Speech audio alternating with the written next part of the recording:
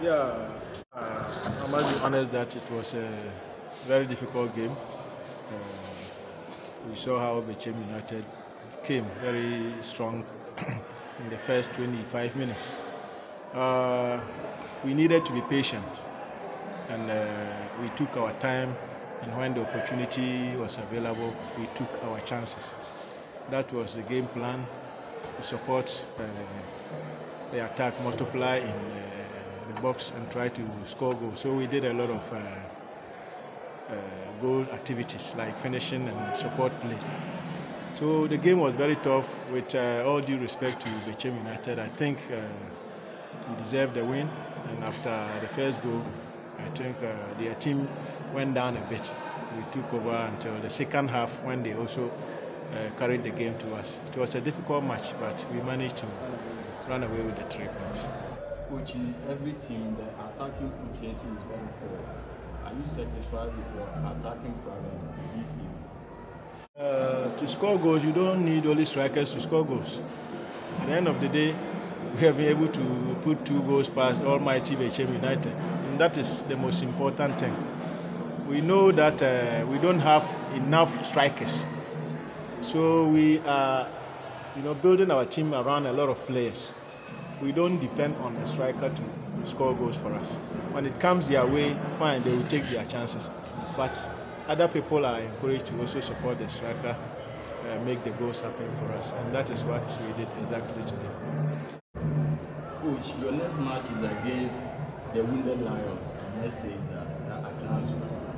They lost their first game against Bechem United. You are going all out at Accra Stadium. What is the expectation? Yes, Pass is a good team, one of the biggest in the country and in Africa as well.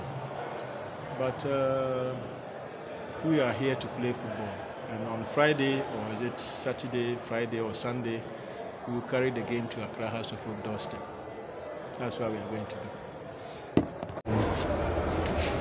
Coach, what is the secret? Anytime playing as a goal, it seems they find it difficult to beat you. What is the secret playing as a goal, you as a coach?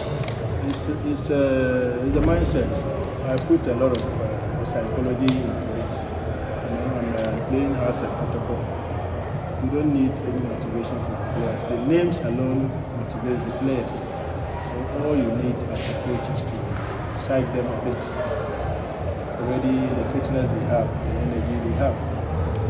What is left is the mentality of players who are going to take part in that particular game. And when we work on their psyche, they go on play. That's just what it's football. With the hard work you've put through this week, training other staffs, I mean, it really helped us, and I don't know much.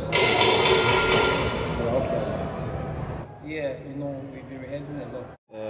Training grounds, friendly matches and other stuff. We're playing together ourselves, and we are determined to do the job. So whilst there is determination, it makes us easier to, talk to each other, and then make the job very easier for us. So it's something we have been determined that we want to do it. So it's easier for us to do it. It is good and very positive that you can go all out to Accra Stadium and get a good result. It is a difficult task. What should Amanasu supporters expect from Caleb and your colleagues in Nsoatreman? Maybe other people will see it to be like a very difficult task, but we the playing body, we don't see it to be like a difficult task. We are in to play the league, we had pre-season, and then always on training grounds. So we're always prepared for a match. So playing match by match, it's just a matter of taking our chances and making sure we play to our principles and the game that the coach is going to give us. So playing as a football next weekend is just a normal game, but we just have to make sure that we follow instructions and then we play to the tactics of how the coach is going to do.